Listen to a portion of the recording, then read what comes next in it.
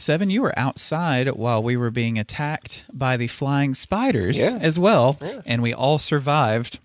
As far as I know, they could be in my clothes. It could be. I'm emotionally scarred. I'm scared of spiders to a point. If I see them, I'm okay with them. I can leave them be. If they're on me, I have to kill them. If they're all around me, I want to kill me.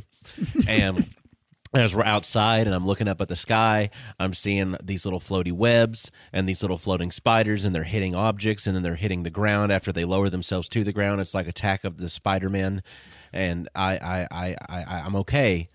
We've made it. Ooh, we're in the Spider-Verse now. We can officially say that we're a part of the Spider-Verse. You've entered the Spider-Verse. Because we've experienced them. Either that or they're just an alien invasion. Can we agree that from Spider-Verse, Madam Web is the most contrived character of all time? Do I know much about Madam Web? Do you? Do I? Learn me. Oh, God. Learn me. Why are you going to put me on the spot? Because. So, the way I know it, and I could be wrong. I've been wrong twice before, I think. You won't get a third. Damn it. So she is like your Spider-Verse Morpheus. She's aware of all things going on across all Spider-Verses simultaneously. Okay. And she sits upon the throne of webs. I wish I was making this shit up. Yeah, it sounds like you're sitting on a throne of lies right now, but it's all true. Is that why my seat's so warm?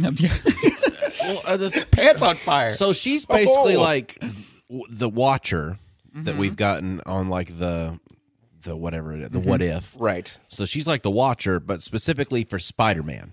Well, see, that's why I said she's more of like a Morpheus, because she's there as like this guiding figure who's like omnipotent. Mm. She knows of all things going on across the Spider-Verse and will help the other Spider-Men, women figures, and that one weird-ass robot. Oh, yeah. She will help guide them in certain directions, and in certain conflicts across the multiverses help to distribute spider people. So she connects the web. Yeah. She's the Spider-Verse's internet. Basically. Like she connects them all and she can send them in different directions. Was she attractive? They're all attractive. I All the mean- spiders are attractive. I was wondering about Even Madam Spider-Pig. But because there was a slip of the tongue there, and I think it might have been a Freudian slip, because he said... I heard it too. Yeah, he did. He said depending on which erection. Did I say that? Yeah. 100%. Yeah, you that was did. a Freudian slip. So is it canon that she's hot now? Oh, damn. I think it's Madam Web pulling your strings. She's got a crush on Seven. She got about a website. All I'm saying is Stephen King is a creative man. Oh, that's right. Oh, there we go.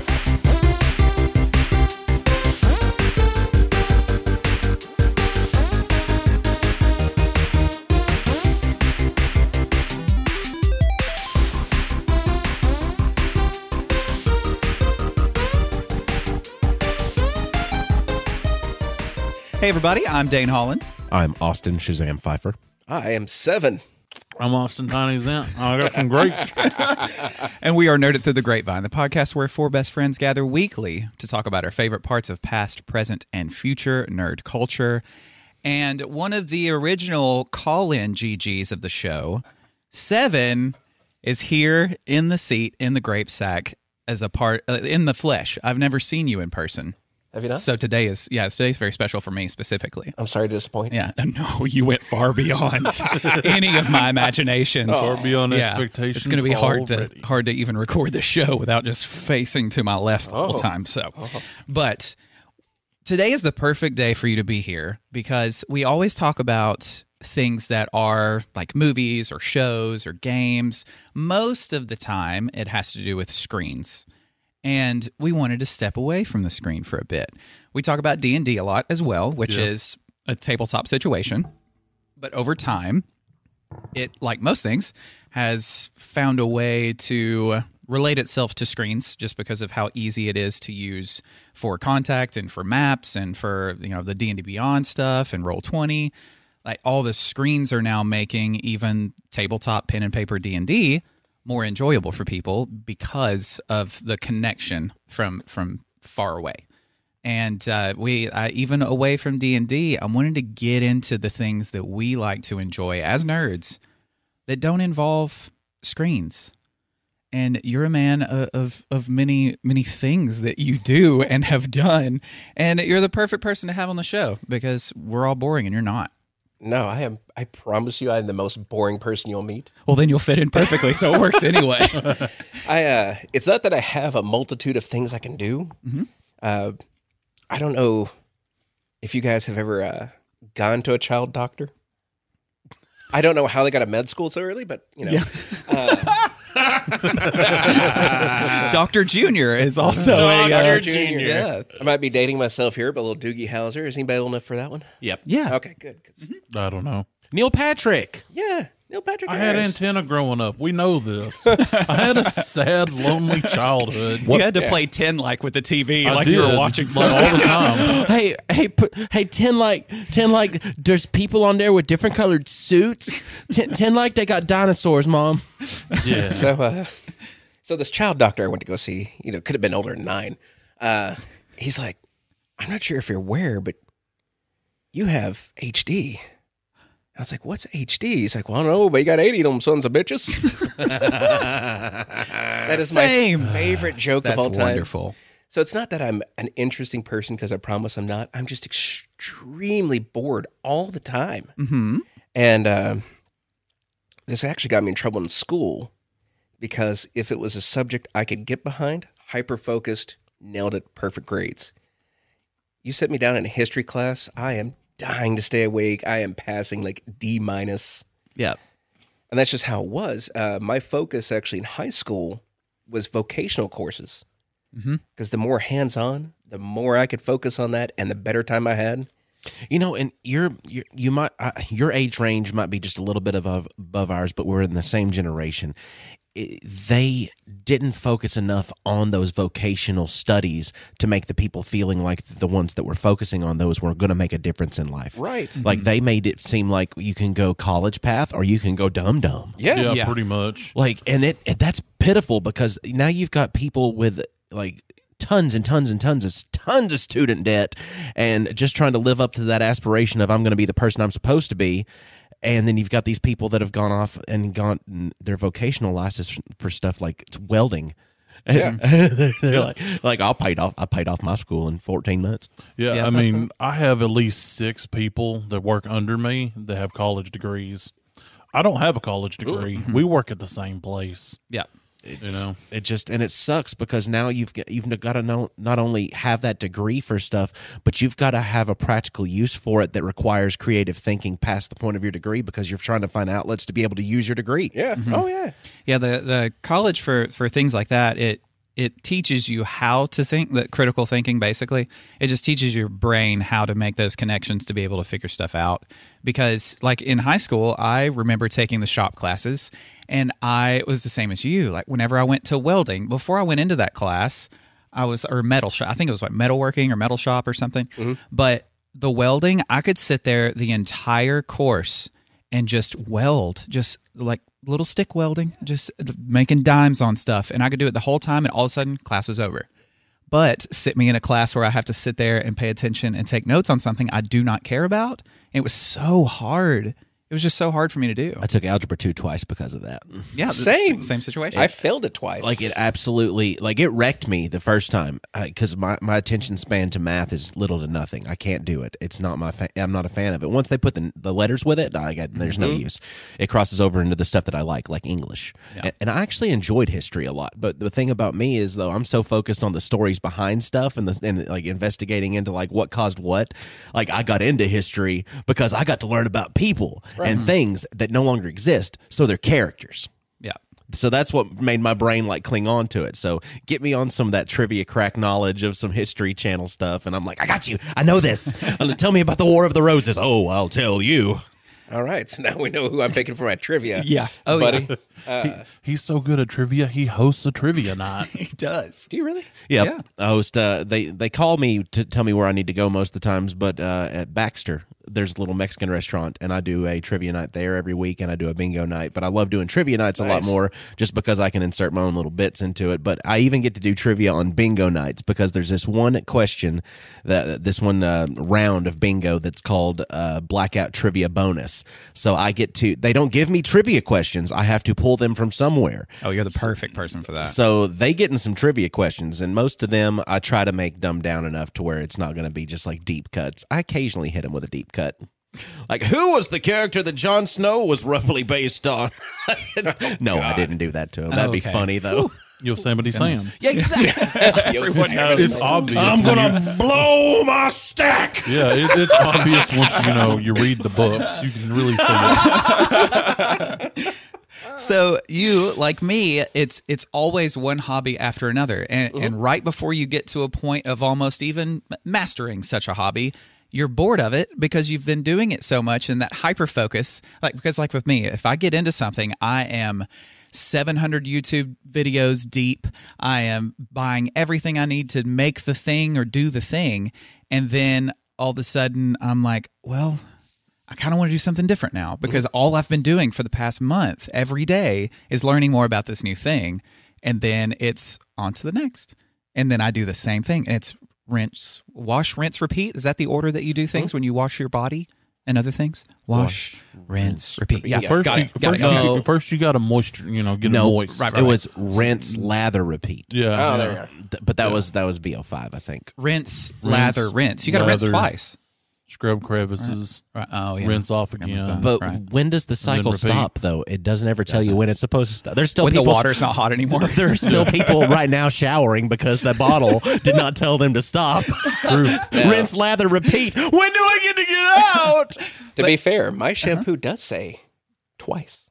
Oh, it does? It specifically says lather, rinse, repeat, rinse, condition. Because they're playing it safe to make sure that they don't get any kind of like pruny finger lawsuits. But You'll be speaking how many to my times lawyer. do we condition though? Or Or are we just conditioned to condition? That's once? what it is. Yeah, That's what I was it going to is. say, I think the conditioner actually says only once.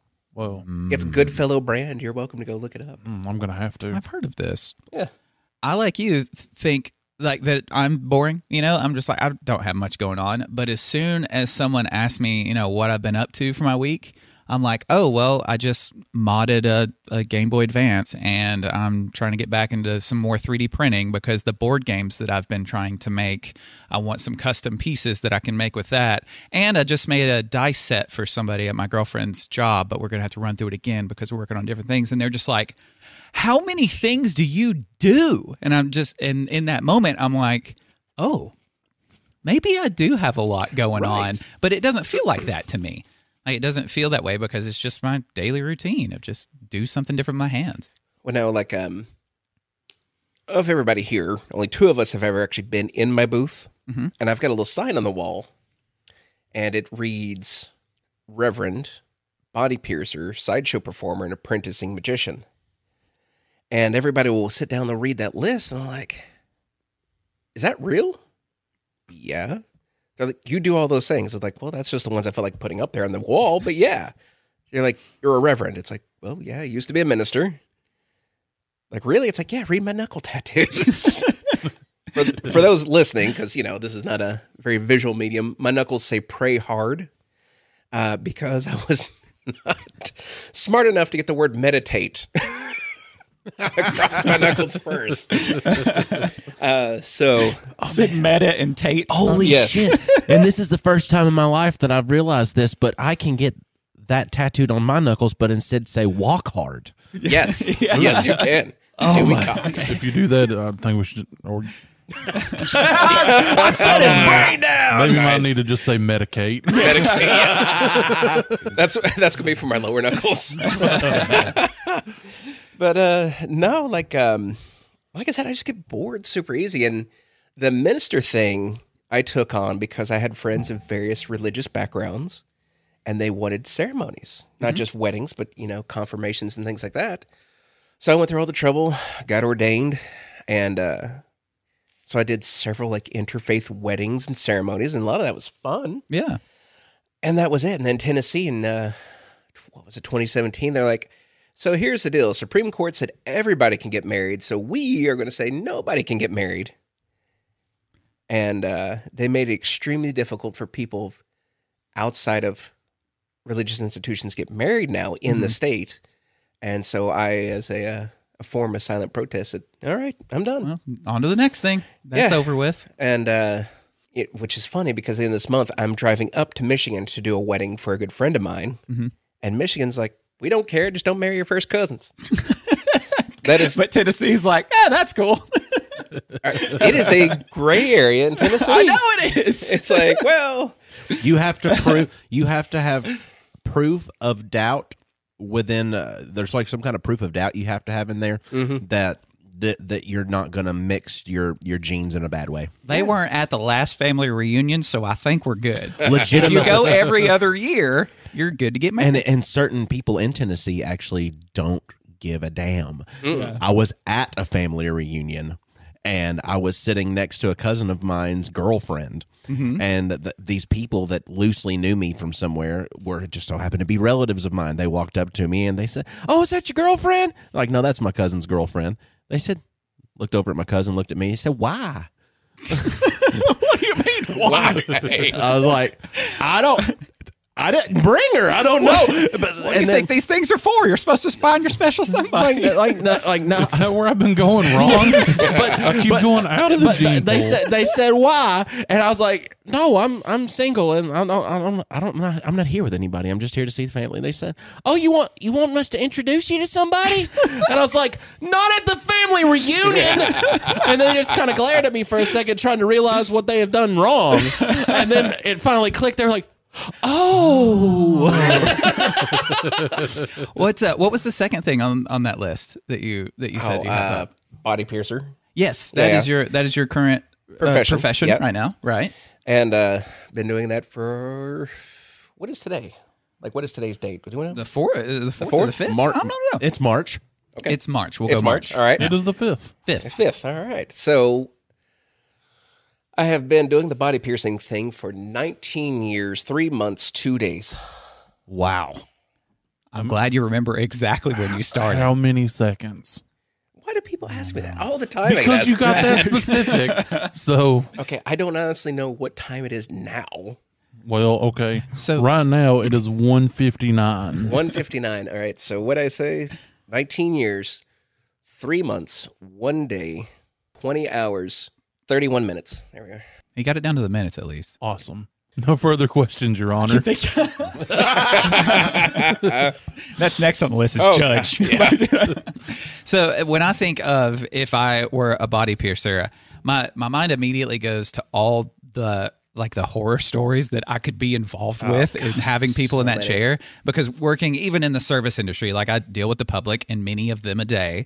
And yeah, most of them are fine. They're perfectly fine. But the ones you remember are the ones that are the absolute worst. Yep. Do you have any favorite stories that you're willing to tell that you were a part of? I could write a memoir. I know. I would read it.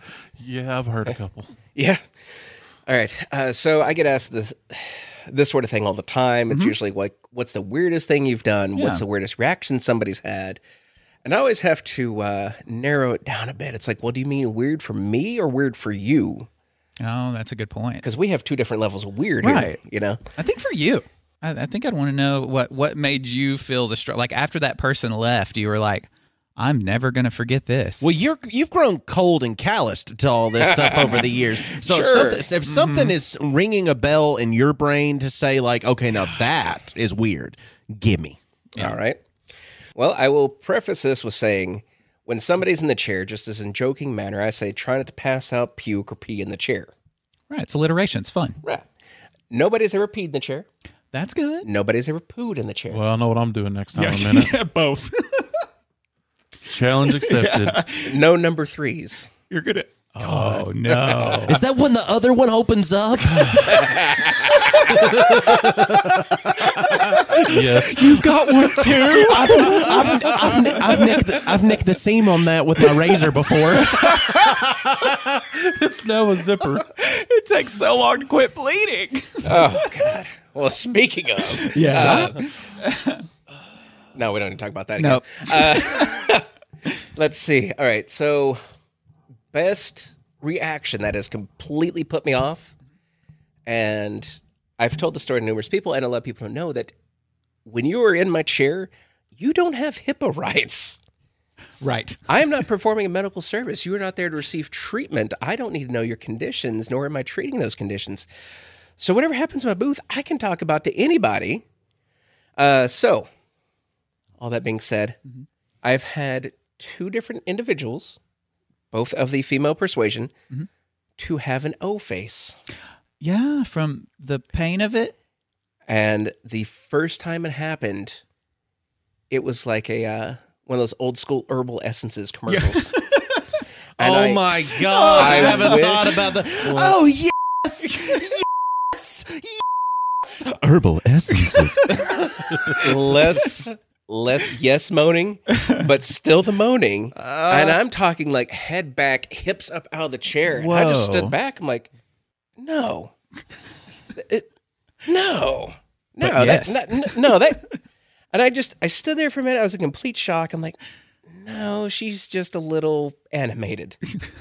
Did the second piercing, same exact response, hips up, head back. I'm like, okay. A twofer. And turns out with this particular individual, that was her stress response.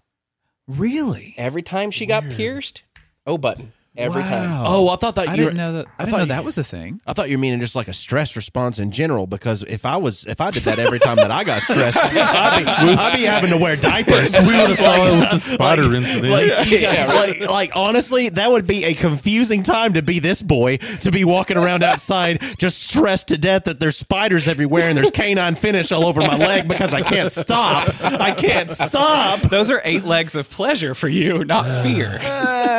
Not gonna lie, if I got out of the truck and you're out there walking around like, oh, is that a spider? Oh. I would have like, all right, guys, I might have to do this a different day. Nice to meet you. Bye. Was this a revelation for this person in that moment, or is that something that they had experienced in the past? No, this was completely new for all 3 of us, because her boyfriend was in the room at the time. Yeah. And he starts laughing because he thinks this is a different type of response.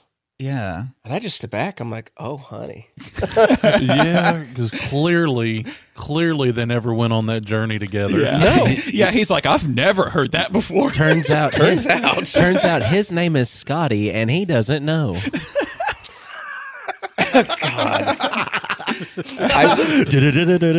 I wouldn't have got this reference, except my wife is younger than me and listens to that music. Yep. No.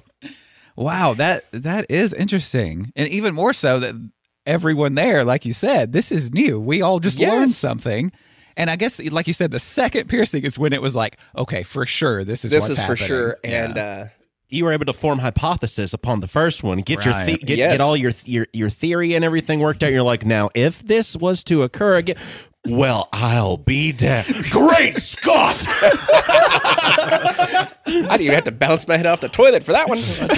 And that's when I got the idea for the fucks capacitor.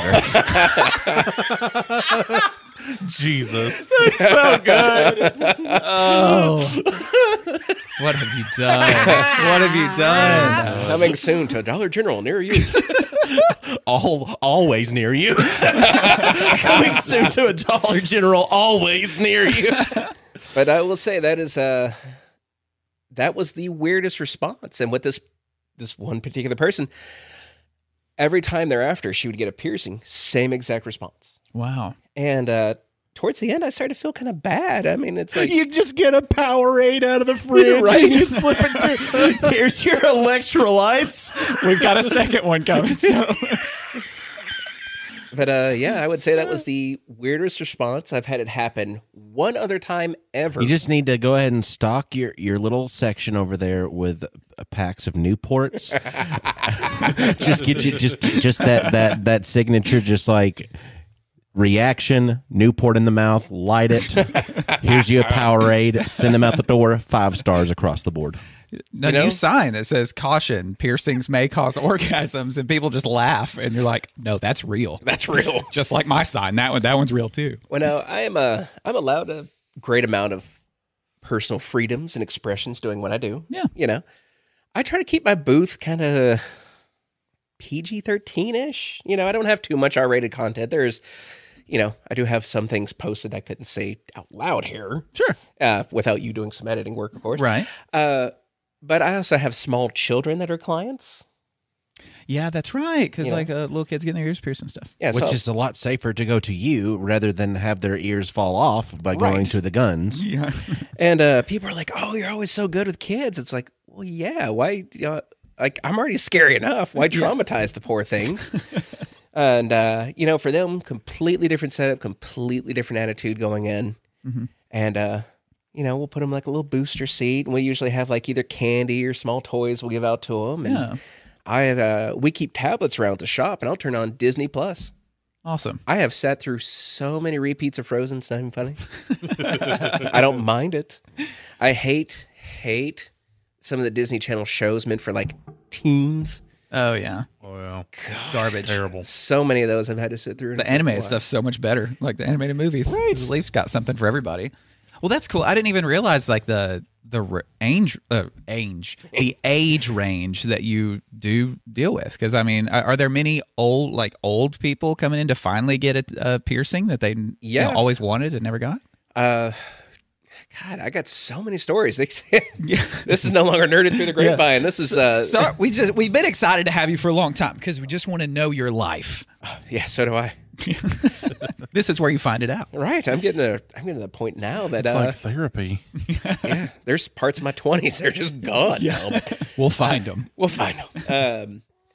Let's see because usually 5 is our cutoff age. So I'm going to say youngest client's 5. If there was younger, it was like special favor to family friends or like close personal friends who like maybe their child was 4 and I knew them really well. And like, okay, yeah, this 4-year-old's probably oldest client to date for very first piercing. She was 76, had never had her ears pierced before. And for her 50th wedding anniversary, her husband went out and got her these massive diamond studs. Oh, dang. And she's like, well, I guess I got to get my ears pierced now. He didn't know they weren't pierced after all these years. right? That is not surprising. That's great. He's last minute shopping. He's like, she'll love these. They were expensive. But now I think my oldest client, again, I'm pretty sure it was for her ears. She was 88 and just decided she wanted her ears redone. Hadn't had them since the 70s. Oh, wow. She's like, yeah, I thought it was time to have them back. Yeah. Yeah. That's cool.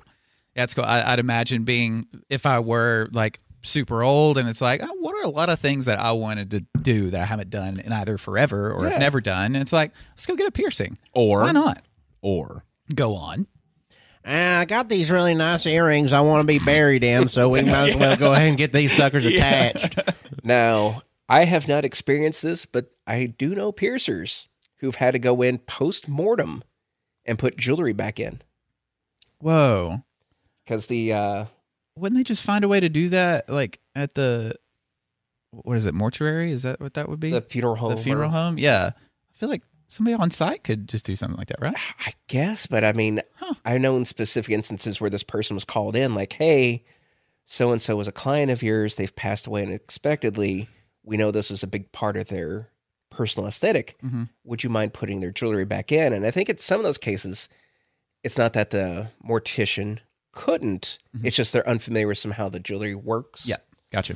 And, you know, they don't want to be making holes that they have to stitch back up later if they've done something incorrectly. So, and like you said, it's a personal thing. Like this, right? Like you had a personal connection for their life, and they're like, we would like for you to do it right. Yeah, as opposed to that, which that's great. And I've never been asked to do that. Yeah. So I mean, that's like last on my bingo card because I've done. Well, I'm putting it in my will just in case that I die first.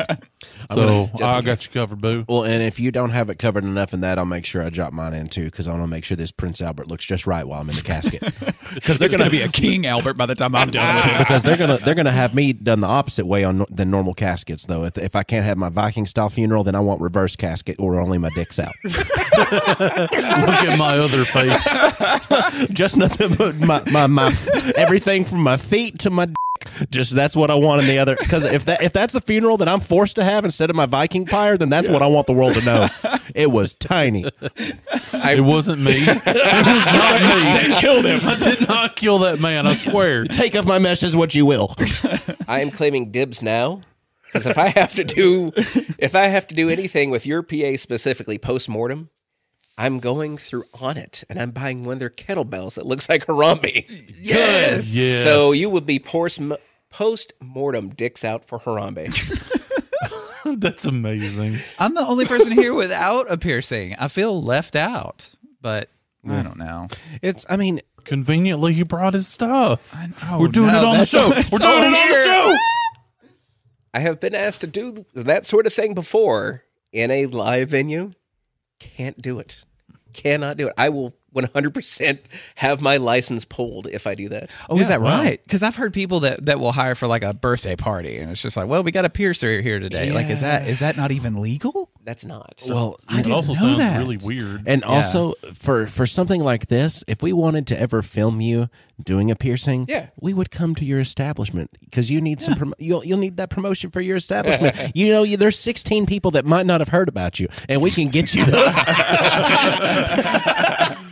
Is there that many? Because I don't feel like there's that many. I don't know. It's a roller coaster. Sometimes it's 40. Sometimes it's 5. We got to meet in the middle somewhere. Anybody who actually knows me as a person, like I said, I'm the most boring person I know. I like to go home. I like to enjoy the devil's gummy bears, if you will. Yes. Yes, because I have trouble sleeping. Right.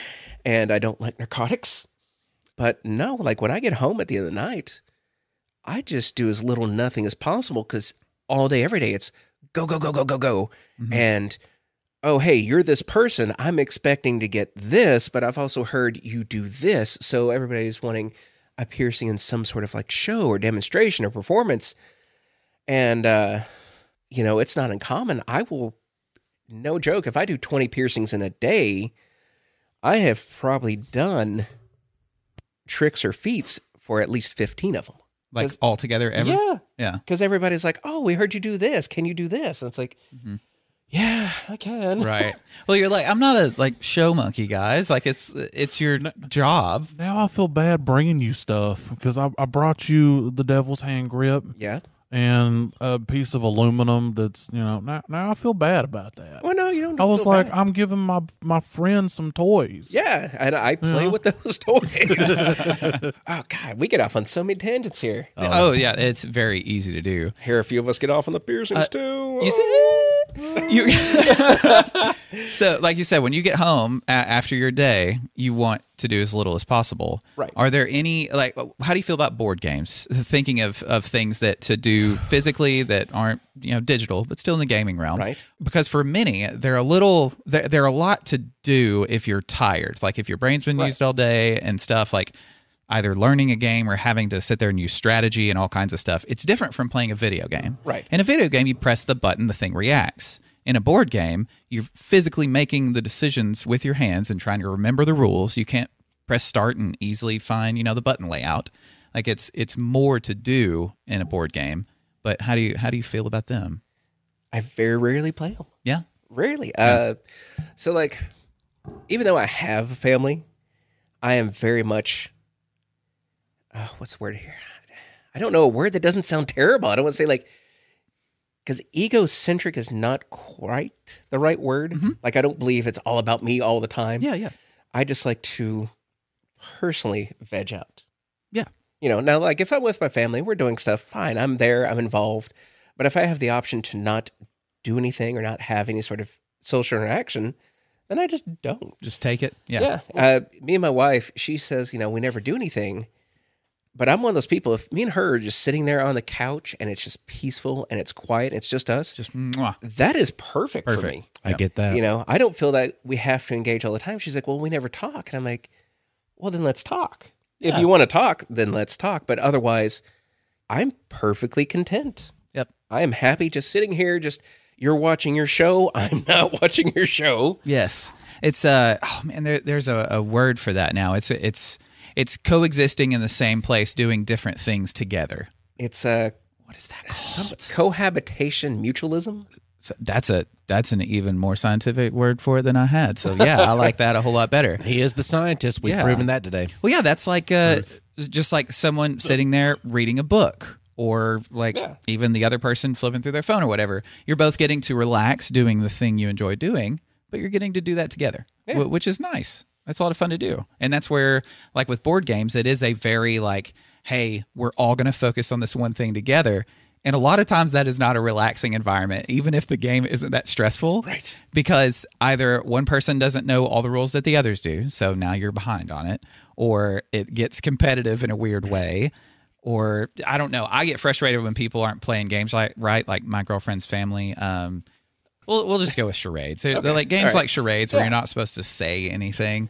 Like they'll always say a word or something like that, like during it, and that frustrated me so much. So like playing a charades game with them was like it was stressful for me when it's supposed to just be fun because I'm like, you're not doing it right. It's like that episode of Family Guy with Peter playing charades. And ooh, 2 words. It's a movie. 2 words. Get it? Okay, ready? No, 1 word. Ready? Fletch. Dad isn't Fletch. That's exactly what it was like. Yeah. Oh, it's so frustrating for me. But I honestly enjoy the act of making a game more than I enjoy playing them because I've been like, that's what I want to do. I went to school for design because I wanted to be able to use that to design board game stuff. And it's more fun for me because I'm getting to make something. I'm getting to create something. And that, to me, is more enjoyable than learning something that someone else has made. Aren't you prototyping like 3 different board games? Yes, at least. I've got a disc golf one that is almost done. It was like an early day of making it, like it was already fun. But I've got 20-plus years of experience playing disc golf. So I was able to take my knowledge of that and go, okay, let's put this on a board. So if it's raining and you want the experience of, at least the kind of how disc golf works, then I made it, and it's a thing, and it's a lot of fun. But yeah, I've got 3 other ones beyond that I'm already working on, like the boards and stuff and the ideas of that. You hear that out there, nerds? Those are deep cuts. Yeah. Those are. Yeah. Oh yeah. I came in deep today, son. Oh yeah. You did. And we are always working on different stuff. I mean, I've got projects that I do as well. My thing that's off screen is music. I play music. I play music on the weekends. I DJ on the weekends. I just enjoy music. I enjoy crowds, right? Unless I'm at a store, because then I would just, again, it's like the spiders are falling from the sky, and I've just canine finished all they over can my. Talk to you. Oh my God! I can only imagine if I had the stress response during a crowded store. That would that'd get really down. I'd end up on a list. That's just what we call an orgasm now, the stress response. So that being in mind, though, but playing music, I've been doing that for about 20 years. And it's evolved to the point to now the more people that are around to see me play, the more amped up I am to be able to just entertain. I'm no longer worried about what they're thinking of me because that really doesn't matter. People are going to form their opinions regardless. So I'm just going to do what I do. And realizing that, it's just fun for me. So I play cover music, from all the classic rocks and the Journey and the Queen and different stuff along those lines. But I also do recording stuff, and we've had Josh on here before as a guest Grape, and Is that who that was? Yes, Josh. Okay, Yeah. And we had him before as a guest Grape, and we've produced music, for wrestling themes and everything. And we've got, the guy Clayton Bloodstone's gonna, hopefully eventually get to that AEW status to where they sign him on, and that he gets that big opener with his theme music that we've made for him. Now, that'd be awesome. And just different things like that. It's just it's fun to be able to be creative. Yes. So, Tiny Not Included, can you guys guess what my favorite off-screen hobby is? And this is going, like, if you guys can guess, I'll be legitimately surprised. Baking. No, Ooh, that's but a I good have one. been getting more, like, kitchen-friendly lately. that would be quite metal. That would be, metal. Metal. Oh, wait. Does that have to do with metal? Is it metal bending? Like an avatar? No, I actually trained for that. That's the sad thing. Okay, gimme. Knitting. Nice. You're a knitter? I'm a knitter. That's awesome. What have you, are you a recent knitter or have you been knitting for a while? I've done it for years. Really? So that's the thing about all these different like hobbies I've acquired is I can put them down for 2 or 3 years. Yeah. Go right back to it, pick it up, and immediately my brain kicks into gear like, oh yeah, you know how to do this already. Yes. So, and I get a lot of flack for it because I like loom knitting. Wait, like a loom? Like the thing? Like the weave, shove thing? All right, so it's called loom knitting, but it's not. You don't use a traditional textile loom. You're not having to thread and compress and thread and compress. These are round, oblong, square, different shape looms, and it's a series of pegs that sit around this frame, and basically you are putting your yarn around these pegs, and then you cast off each peg, and then just repeat. So unlike traditional knitting, you don't have to do all the counting. That's it. You just don't have to count your rows, that's nice. Your purls, and your casts. These are all terms that I never knew existed for this. This is fascinating. And I get a lot of flack for it because... Why? Because I know people who are like hardcore knitting. Yeah. And they're like, well, that's not real knitting. I'm like, well, it's knitting for me. I can make hats and scarves and blankets. So yeah. You can make the same stuff. It's just a different method of doing it. Yeah, I don't have to count, and I can set it down and walk away, and it doesn't come undone. Yeah. I have a question about this hardcore knitting. Yes. Does it involve like head banging and like industrial music?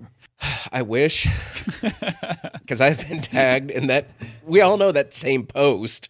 It's that Swedish metal competition where they're knitting on stage and people are just losing their minds. I haven't seen that. Have you seen the photo comparison of what like you've got a sound clip of what like the Swedish death metal bands sound like, and then what their landscape they're having to live in looks like? They're creating these songs about death and destruction. It's like this beautiful just mountainside and this little sea shack house and this boat in the background, just beautiful. And then they got the corpse paint going on. Yeah, it's all about juxtaposition. Yeah. There's an old cough drop commercial from Finland, I believe, and you should look it up. Just look up Swedish or Finnish cough drop black metal commercial. Oh my God. I promise you won't be disappointed. It is the best thing of all time. Do you do anything while you're knitting, like while you're watching TV you're doing it, or is this something you focus purely on while you're doing it? It depends on what I'm doing. There was one year for Christmas, everybody hit me at once, like, hey, we all want hats and scarves. Of course. So for the whole month of December, I had my knitting stuff with me at the shop. So in between clients, I was sitting there in my booth just, okay, loom, loom, loom, loom, loom, cast, loom, loom, loom, loom, cast, just constant, just going at it. So looming is going around the nub, and then casting is stretching it across to go around another one? Yes. Okay, Yeah, got it. yeah. Cool. Technically, but Sure. all semantics. Yeah. But yeah, for, was it December 2018 or 19? I made 6 or 7 hats, like 3 scarves. Dang. And this was every day, just going in, pierce somebody. Okay, I've got 5 minutes reset. Loom, loom, loom, loom. Gee, just using your hands constantly all day. And honestly, you can use that so heavy as a gimmick if you wanted to, like just to push your brand a little bit harder. Oh, yeah. Just because you do the strong man stuff, like people can see you knitting all the time, and you can say like nothing trains the fingertip dexterity like the amount of stress you have to put your fingers under during knitting, and then take your thumb and shove a nail into a 2x4. If you're not knitting, you might as well be quitting. Perfect. Yeah. Man, I should start knitting my own line of gym shorts. Yeah. Oh. Yeah, I was literally about to say something like that, and then it came out of your mouth. That's amazing. You might be strong, but are you 7 yarn strong? I just want one that says knit or quit on the front. That'd be awesome. Like that of a shirt. That would be beautiful. God, how could you do that? Oh, I don't know. I'm not the one that knits. Hook cast, not hook grip. Okay. That's a very specific one. It is, but those that know will know. Those that know will know. I don't know any niche things that I make. I mean, I guess designing board games is kind of niche, considering the board game community is niche in itself. Right. Because some people are like, oh man, are you going to you hoping to make a lot of money doing that? And it's like laughable because even some of the bigger names in board game making, they're like, this is hardly a full-time job. Like, you've got to enjoy what you do to actually keep doing it. I had some people approached me once and they're like, well, hey, we saw you make these hats. Can you make us a hat?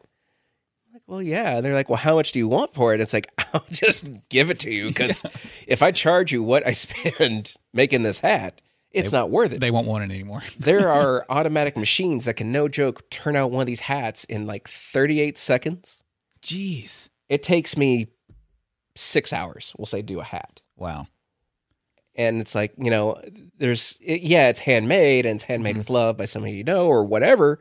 But it's like, no, I'd rather just give it to you, because if you appreciate enough, you want one, I'll just make you one. Yeah. Plus, you're spending all that time for someone you know will enjoy, that you know personally. So that's nice about it. Yeah, and that's probably my favorite hobby that nobody knows about. And, when people ask, it's like, well, yeah, I like knitting, but I bend horseshoes by hand. So, it's like, pick your battles there. It's like one justifies the other, I promise. I could see you getting into some labeling on that stuff too. Like start making like pirate themed beanies, call them skullduggeries. Your marketing brain's just working today. It is. That's great. It's my stress response. He's a pirate just chasing booty. He is. He's the GNC. The first and second sword. No. What have you done? He wants some booty shorts made. Arg, the GNC pirate has returned. The GNC pirate heard you talking about some booty, and hopefully it's contained in shorts. Shorts? Oh no. Sharks. Yes, sharks. With an O. Did Sharks. you just... Tiny, what have you've been into the cars? Yeah, I've been doing a lot of like RC stuff, mainly crawling. I've done some bashing. Surprisingly, there's a vast array of things you can do with these RC cars. Cola. I mean, And a moon pie. if you so choose. Mine doesn't necessarily haul anything. I don't have a trailer yet. Yet. But that's why I said yet. I've been getting a lot into like the tent scale because it's big enough that it's easy to work on because I've got gigantic hands, and it's not ridiculously expensive. Getting started can be cost prohibitive for some people, but once you get into it, the price just like drastically reduces. Yeah. Until you start changing out electronics because those get kind of pricey, but for just your normal average thing, you get your car, you run your car, you decide what you don't like about it, and you find a way to fix it. Cool. Like changing your battery whenever your friend wants to play with it. Yeah. I mean, it's true. Tiny it's true. showed up, and Austin was so excited to get to play with his RC car that he's made. And then they get outside in the yard, he drives it into a hole, and then the battery dies. Yeah, the last two times I brought one for y'all to play with, it's done that. And he said, "I've got a spare battery in the car. I'm gonna go fix that." And then he went inside, so I was like, "Okay, I guess he's because done." I was waiting for you to change the battery for us to rendezvous on the inside of the house so I can play with your toy. Well, see, I didn't know that. I was like, well, he went inside. I guess he's done. Okay, And then, so I put it in the car. and then you showed up in the house, and I said, "Hey, where's your truck? You changed your battery?" He said, "No, I left it in the car." And I just felt defeated. I was like, clearly he's done because he walked inside. And then I thought we were both making the trip to my car. And then I said, "Clearly you're done because you put it in the car and never got it back out." So I just figured, it's your toy. You didn't want me to play with it. That's fine. But I didn't care if you played with it. Honestly, though, the little truck's badass because I drove it into the sinkhole in my front yard, and before it died, like I was doing laps around the sinkhole on the inside, like crawling over all the debris. And the final, like, I decided, all right, I'm going to jump out of the sinkhole, and it goes like gains a little momentum, and then right before it gets to the jumping area, it goes. And he's like, "Did you just slow the throttle down?" I said, "No." He's like, "Oh, I guess the battery's dead." Yeah, I mean, crawlers, the batteries last for so long that generally I'm over this random RC adventure before it is because I put the full size battery in there, so I have extra runtime. I don't have to carry batteries. Yeah. Now in this particular truck, it's made for torque, not necessarily speed, so I get about 3.5 hours of runtime. And I didn't realize how much runtime that I had. 3 hours and 25 minutes that you've been riding it. Yeah. And the last 10 minutes, Austin got to experience it, and I was like, "Oh, It was so sorry, awesome. buddy. It was so awesome. You'll never see it again. Because I can bring it over again. I don't care." I loved playing with RC cars whenever I was a kid, but I never had any that were of that caliber because they didn't exist back in those days. So to get them now and to play with one now, it is an experience because those things actually, when he says it's not that fast, bullshit. Like in comparison to what I was playing with as a kid, this is number one, it's not attached by a wire. So that's awesome. I only had one radio controlled truck that wasn't attached by a wire. I also never got that rebound. I only got to play with it at the Toys R Us. It can't fall over. It just can't keeps driving. fall over. Well, there's a man on YouTube by the name of Kevin Talbot. He's the one that I usually go to before I buy an RC vehicle to see what kind of f***ery that it can, take without dying, because he does things I'm never going to do. He'll take $1,000 RC car, run it up one of them, I don't know, the skateboard things that are like super high. Yeah. He'll run it up there at like 70 miles an hour, let it go flying 40 feet in the air, crash into a tree and on the ground, and just keep on driving. And I'm like, I just want to hop it and make it go vroom, you know? He's wanting to relive San Francisco Rush from the arcade days, and he's wanting to hit jumps and go into these portals to where you can't do it in real life unless you have his RC car. Right. Well, I mean, he doesn't make any. He just likes to play with them. He's got a lot of money. He's like Oprah rich. So, but put a little bit of perspective on it. My crawler probably goes 7 to 10 miles an hour, and so fast. No, it's really not. Like, compared to like toy grade and to hobby grade, yeah, it is fast. But you get up to like a basher, they're made to take abuse and to go fast. Some of them go up to 70, 80, 90 miles an hour. I could not imagine watching an RC car driving that fast. It's wild the first time you see it. You don't realize how terrifyingly fast they are until you have one coming straight at you at top speed, and you're like, this is what a deer sees. It is so fast, because I'm like, I know it's going 50. I went 50 to get here to this location, and this is a horrifying speed coming at me at this little like 5 to 10 pound vehicle. So now, correct me if I'm wrong, because I probably am, but like with RC cars, you have scale speed and actual speed, right? Yes. Okay, so is it the scale speed that's 50 or like the actual speed? Okay. That's insane. So you have a 50-mile-an-hour brick just coming at you. Yeah. That is a great metal band name. 50-mile-an-hour brick. Thank God for your brain. All right, write that down. Hold on, let me get my book. 50-mile-an-hour brick. Well, the cool thing about RCs is you can do whatever you want to do. It can be the same thing on a small scale that people do with the really expensive full-size toys. Because you can do rock bouncing, you can do like drag racing. I've seen low riders with little stereo systems in the back of them that are RC controlled. That's awesome. You know, rock crawlers. That's what I like. I like rock crawling. There's, bashers. If you can do it with a real car, you can do it with these little cars. That's cool. So you get to do the dumb things in a not expensive way, even though it's expensive. And you don't have to be inside of it while the dumb things are happening. I don't have to worry about dying, jumping this cliff or whatever. That's something really cool about nerds and hobbies, is we get to have these things that we had as kids, but for adults that actually have a little bit of money to buy the thing. That's really cool. Like you said, like our RC cars as kids don't compare at all to something like this. And even stuff like, I don't even trading card games. I mean, you take something like Pokemon that I played as a kid. I didn't really know what I was doing. I knew the Pokemon. They were cool. I liked going to the little meetups and playing the cards and collecting them. It was fun.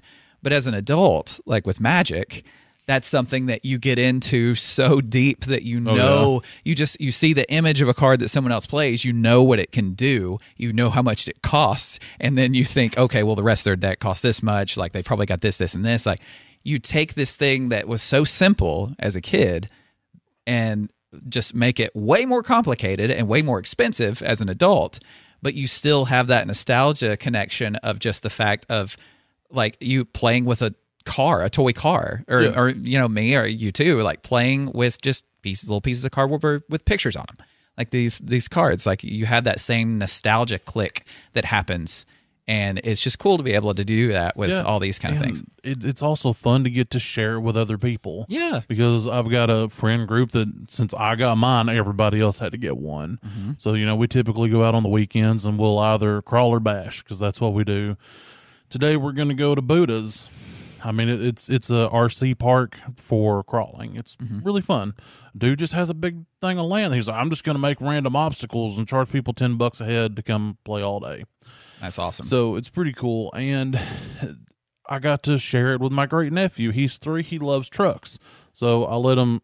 Okay, it was probably not a great idea, but I handed this 3-year-old child the controller to my $500 and something RC car. And I said, here you go, Lucas. You can drive, but you have to let me help. because he just knows, let's go forward. Oh, yeah. So I gave him the controller to my crawler. So it's not fast. I wasn't going to give him my fast boy because we would all die. I bet he got to play with it longer than Austin did. No, I had to take it away from him because he kept going, no, I drive, help. And I'm like, no, by God, I'm steering. If I had enough time with it, I would have said the same damn thing. Now, I have a particular umbrage with this whole statement of yours. You have a $500 RC car, but at any given time, you only have 4 pocket dollars. I know. Well, see, those dollars didn't come from my pocket. They come from my bank. They're my bunk dollars. They're his digital dollars. Yeah, Like, digidollars. It's kind of like Pocket Men and Digimen, just kind of bred like digidollars. God, that is so much more offensive in person. Cash is. I'm glad you loved it. Cash is Pokemon, and any money in your bank is Digimon. Yeah. Well, what's really fun? So I had to get Cash App at one point. So because the lady I was seeing used Cash App, and she'd be like, "Hey, on your way, do you mind stopping here? I'll send you some money." All right, cool, whatever. So because I hated that idea so much, I gave it a really stupid name. Okay, so it's his booty hole and some numbers. And she's like, why did you do that? I'm like, because I hate everything about this. So Buddha's, since I never really carry enough pocket dollars for anything other than like an emergency candy bar, I got up there and I'm like, so I could either spend 45 minutes going to the bank, to the ATM to get $10, or do you take Cash App? He's like, yeah. So I sent it to him, and he's like, he just kind of looked at it and looked at me, and I just kind of nodded, and he was like, okay. So that one bit me in the end. Later, he went on OnlyFans and tried looking up that name. He's like, wait a minute. My God, there has Booty to hole be. 69, please. Oh, dang it. I want to know what this man's got going on in this account, and I want to see him without his clothes on. Now, Show me them feet. since we have a game maker in the group, Uh-huh. I have a proposal for you, sir. I want you to make a board game Oh, no. that is safe for magicians. Safe for magicians? Safe for magicians. Are normal board games not safe? Well, I say normal. Are other board games that I haven't made not safe for magicians? I what's am going not on? allowed to play certain games with Oh, yeah. my family members Uh-huh. if it involves cards of any kind. Yeah. So I can never sit down and play like poker or blackjack even. Because if there's playing cards involved, they're assuming I'm up to something. Yeah. And I'm not. I'm honest to God. I like to stick to the old school game rules. You know, we don't do the Monopoly like, oh, free parking wins the cash pot thing. Yeah. I'm like, No one plays Monopoly the way it's supposed to be played because it's the most boring game on the planet. Right. I've also gotten to fist fights over Monopoly with my family because they are uber competitive. That's not even slightly surprising. Okay. I'll have this in mind. It can't involve cards, Right? and it can't involve dice. Okay. What about coins? No, definitely not. He can I pull them didn't out of think your so. ear. I didn't think so, but I was just wanting to make sure that was in there so we knew the rules going in. You know, it'd be aggravating as shit to play poker with a with a magician because they're always asking about your cards. Is this your card? And you got to tell them. Like, perfect card game for a magician. Go fish. Go fish. Go fish. Right. Now, Do you have any Queen of Hearts? Go fish. How did you know? I have been asked so many times, and I can honestly say I have never cheated at a card game. Never done it. Why would you? Right. Yeah. And it's like, that's not what I do. I do card tricks. I don't do... Card cheats. Yeah, it's like I'm not here to shiest you of your money. Yeah. So there's no fun in that. No. No fun But in the cheating. trust isn't there just because they Right. know you're a magician. And it's Right. like, I promise I'm up to anything. Well, can we bring our own cards? Absolutely. Well, we still don't want you playing. Why? So, He might mark them. I will do my best. I will keep you in mind whenever I'm designing these things because so far cards and dice are involved with all of them. I know. That's the tricky part. Yeah. We substitute dice for sticks. I don't know how, But they're that's still what not popped in my safe. head. If they can fit in his hand, No, you it's make not them safe. this long. This being like roughly 2 feet. There is a game called Pim that you play with sticks that I know how to cheat at with magic. Dang. What about Tiddlywinks? Yeah, Yeah. because you just hit the little seesaw and bloop. Yeah. Dang, what Yeah. hog? This is going to be a hard challenge for me. Yeah. You've given me the impossible. Because I'm suddenly really sad for you, Seven. if you can palm a coin, you can palm a pog. If you can dodge a wrench. Yes. If you can palm a coin, you can palm a pog. But now I will say, I have cheated at one game because it's encouraging you to cheat. Okay. Everybody's favorite abstract card game, Munchkin. Yes. Munchkin's one of those things that when you're reading the rules, I'm pretty sure it says, if you don't understand the rule, just make one up. Yep. Like, however it makes it more fun, that's how you're supposed to play it. I've never played this game. I have it if you'd ever like to play. It's so much fun. It actually says in the rules, well, don't cheat, but if you're going to cheat, just don't get caught. Yeah.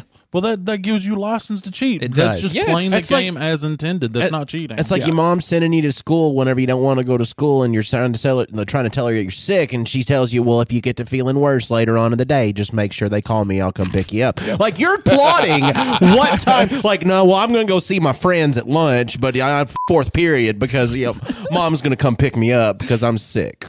So what I'm hearing is this game Munchkin, I don't have to know how to play it to be able to play it and be good at it. I just make it up as I go along. Ish. It sounds even better. You need to know the basics, and then beyond No, that, that's not what I just that's heard. it. That's pretty much it. I'll just let people go, no, you can't do that. Okay. And then they look away and I do it anyway. So I'm just going Basically. to slide this right here. The best game ever played, for all intents and purposes. Notice I didn't say it the Southern way. Yeah. What's the Southern way? I'm trying. Intensive purposes. Intensive purposes? Yes. That's a thing? I thought it was porpoises. Oh, No. That was that one science experiment where the lady fed the dolphin like LSD and rubbed it off. So. that's intensive porpoise. Yeah. Yes, that is. They were just checking the dolphin's stress response. I bet there were spiders there. That day. But no, I was playing a game of Munchkin, and for all intents and purposes, it looked like I had 5 cards in my hand, like you do. Mm-hmm. Except each card was a character. Behind that character was a weapon and an attribute. Oh, so you had 15 I cards had in your hand? 15 cards in my hand. And no one knew. So every time it'd be my turn, I could just sit here and go, okay, and I would just fan the deck, and it would look like I'm taking out 3 cards. But really, I was just taking out the one preset character I had ready to go. You were just playing the role of wizard and rogue. And that's why you're a magician in real life, so you're the wizard. Now, I do have to confess, I've never played a game of D&D. You'd be wonderful at that game. I have been... Seven. I know. I'm sorry. This is the wrong podcast. No, not at all. This is the best podcast because I have played Vampire the Masquerade. Right? I got to play that tabletop. Okay. Oh, that's good enough. Yeah. Yeah. The Dresden Files. Somebody got me the tabletop book for that, and then they took it. Wait, so there's a tabletop RPG based on the books Yeah. of the Dresden Files? I didn't know that. Yeah, somebody got me the book once with like a little run of the books. I think it's like the first 4. Uh-huh. And they're like, oh, hey, if you're not going to use this guide anytime soon, can I use it? I'm going to take it back. And the same thing happened with the Vampire the Masquerade one. Somebody gave it to me for my birthday one year. And they're like, oh, hey, can I borrow this for a character sheet? I'm like, yeah. Never saw it again. That was, hell am I? Well, we're not going to talk about that. Yeah. That was 16 years ago. Damn. Well, Seven. Any day now. I can give you the PDF copy because the VTM, when you buy the book, it comes with a PDF copy. And I'm not going to use that. That's great. So I can fulfill your desire. Like spiders. Spiders.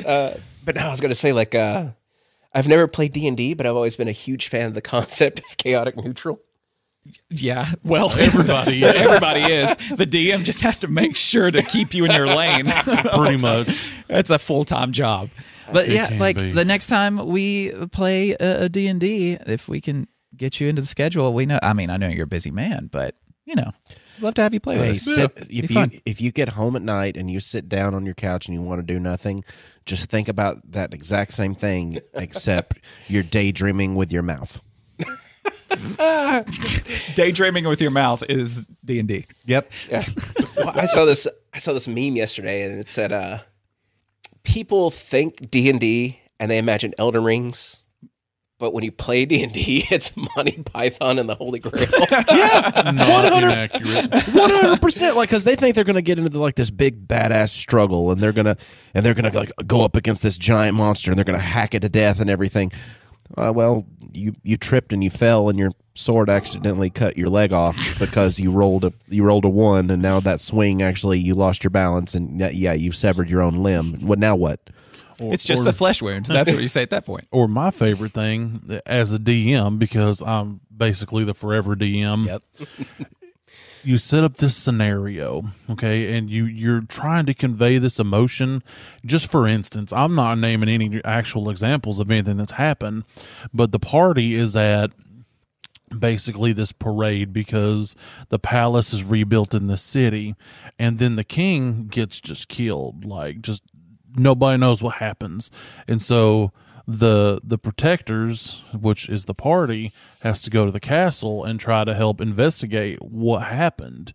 And then one of them, who's playing a bard, if this was to be a real life thing, makes a very insensitive joke about the king being dead, like his throat's all cut open, and he's like, I don't know, it kind of looks like a vagina in there. I don't remember exactly what happened if it was to happen. And it's like, bruh, it's like, what are you doing? That's DM troubles. That's what that is right there.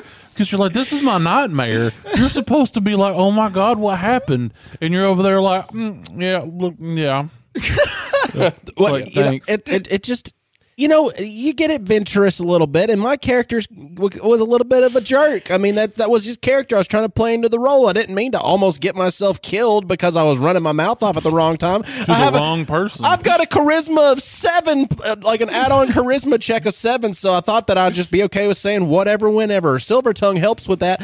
Now, here's the thing that I just developed since we're on a marketing brain today. We've got it. D&D.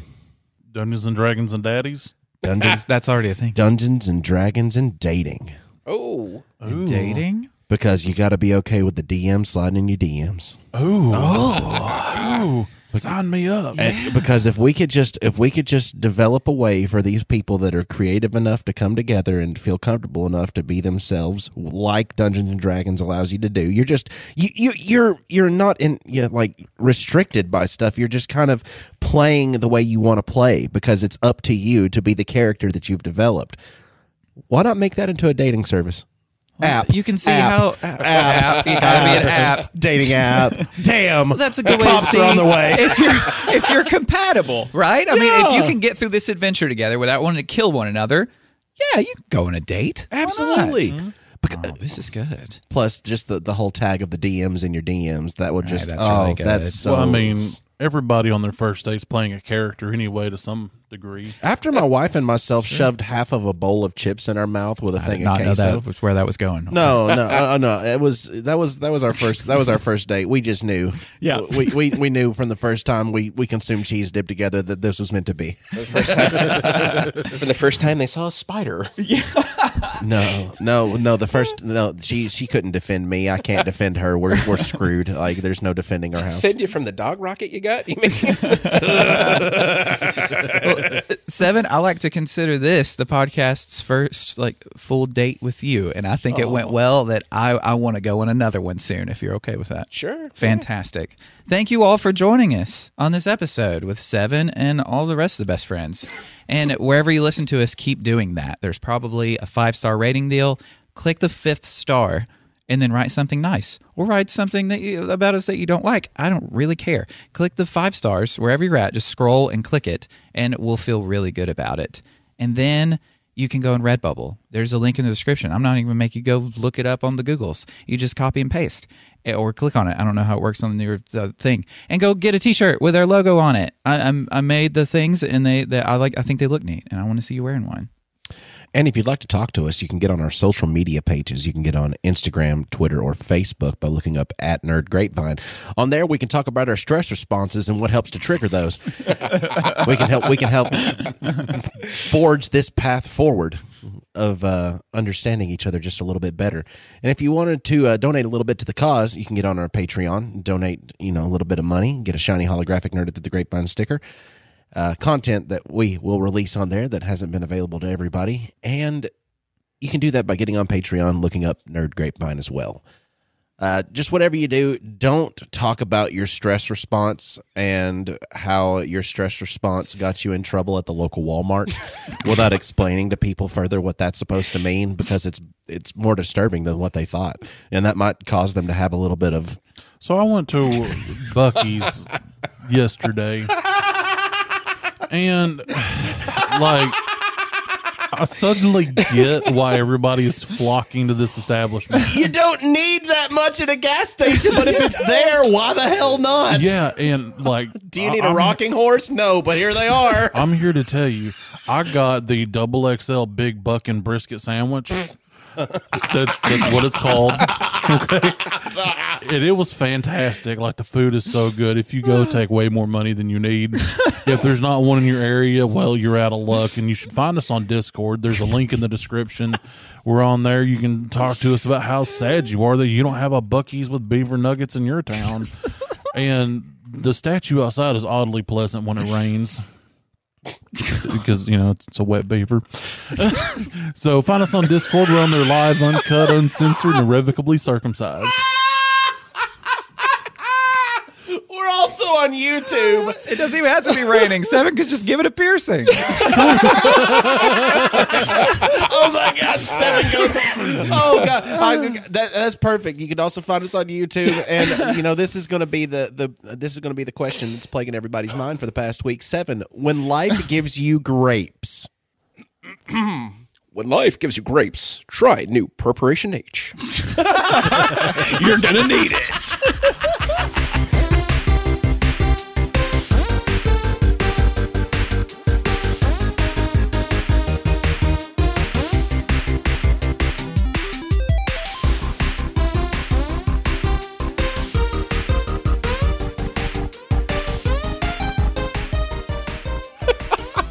I've been sitting on that one for months. That's why I needed the Preparation H, right? Oh.